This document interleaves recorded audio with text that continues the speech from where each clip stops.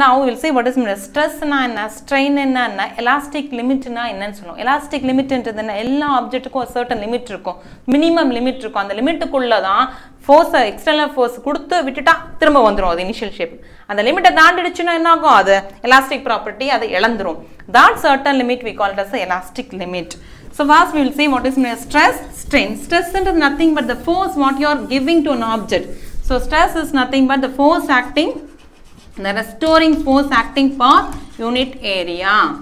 Force acting per unit area. Pressure nothing but the pressure what you are applying. Force by area nal pressure தானே. So stress is equal to force acting per unit area. Stress na தகைவு.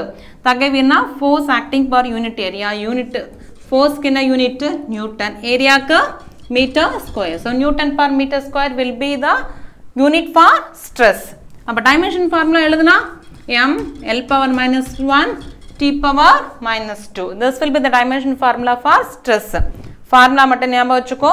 Formula ஞாபகம் வச்சிட்டு தான் யூனிட்டா எழுதணும். இத ஞாபகம் இத அப்படியே பை ஹார்ட் பண்ண கூடாது. மனப்பாடம் எப்பவுமே பண்ணாத. யூனிட்ஸ் எப்பவுமே மனப்பாடம் பண்ண கூடாது. ஃபார்முலா மட்டும் தான் மனப்பாடம் பண்ணிட்டு அதுல இருந்து எழுது. இப்ப ஃபோர்ஸ்க்குனா நியூட்டனா, ஏரியாக்கு மீட்டர் ஸ்கொயர். டினாமினேட்டர்ல இருக்குது மேல போச்சுனா பவர் -2 ஆக போகுது. How will write the dimension formula? Force க்கு தெரியும் mass into acceleration. அப்ப ml t power -2 force க்கு. ஏரியாக்கு என்ன வரும்? L square. ஒரு L கேன்சல் ஆயிடுச்சு. L மேல போச்சுனா பவர் -1. So இந்த மாதிரி போட்டு பார்த்து தான் நீ எழுதணுமே தவிர யூனிட்க்கும் சரி டைமென்ஷன் ஃபார்முலாவையும் சரி மனப்பாடம் பண்ணவே கூடாது units. You should by heart only the formula, not the units. Then stress னா தகைவு முடிச்சாச்சு. Strain. Strain நான் நீ கொடுக்கிற ஃபோர்ஸால அந்த ஆப்ஜெக்ட்டுக்கு ஒரு சேஞ்ச் கிடைக்குது இல்லையா? சேஞ்ச் ஆகுது. இனிஷியலா அதுக்கு ஒரு லென்த் இருக்கும். நீ ஃபோர்ஸ் கொடுத்தா அதுக்கு சேஞ்ச் ஆயிடுச்சு லென்த்.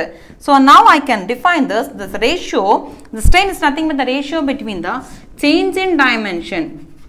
கொடுக்கிற ஃபோர்ஸால அது எவ்வளோ சேஞ்ச் ஆகுது dimensionally by original dimension. Change in dimension by original dimension we call it as the strain.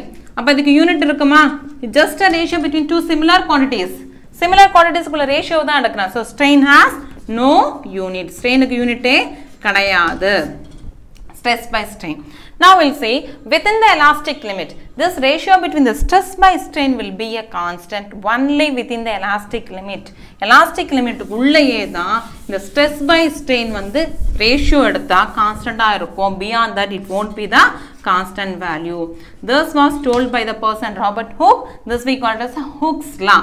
So within the elastic limit the ratio between the stress and strain will be a constant. That constant we call it as the modulus of elasticity. அந்த constant தான் நம்ம என்ன சொல்றோம்? modulus of elasticity.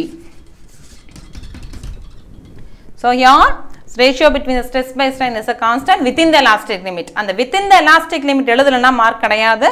So you have to explain clearly what is Hooke's law. State Hooke's law கேட்டா within the elastic limit the stress by strain is a constant. That constant we call it as a modulus of elasticity. Now can you say what is a unit for this? இப்பதான் பார்த்தோம் ஸ்ட்ரெஸ்க்கு unit பார்த்தோம், ஸ்ட்ரெயினுக்கு unit பார்த்தோம். Anyone please say what is a unit for stress by strain? That is a modulus of elasticity. என்ன unit இருக்கும்? ஸ்ட்ரெயினுக்கு தான் யூனிட்டே கிடையாது. அப்ப ஸ்ட்ரெஸ்க்கு என்ன யூனிட் இருக்கோ அதே யூனிட் தான் modulus of elasticity. இப்படி தான் 1 மார்க்ல கேட்பாங்க. Out of the following which of the two physical quantities have the same unit or dimension formula சொன்னா ஸ்ட்ரெஸ்க்கும் modulus of elasticity-க்கும் ஒரே யூனிட் ஒரே dimension formula.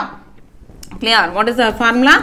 Stress by strain na stress ku adhe dhaan Newton per meter square and modulus of elasticity ku adhe dimension formula and unit. Idu renduthukkum ore unit and ore dimension formula.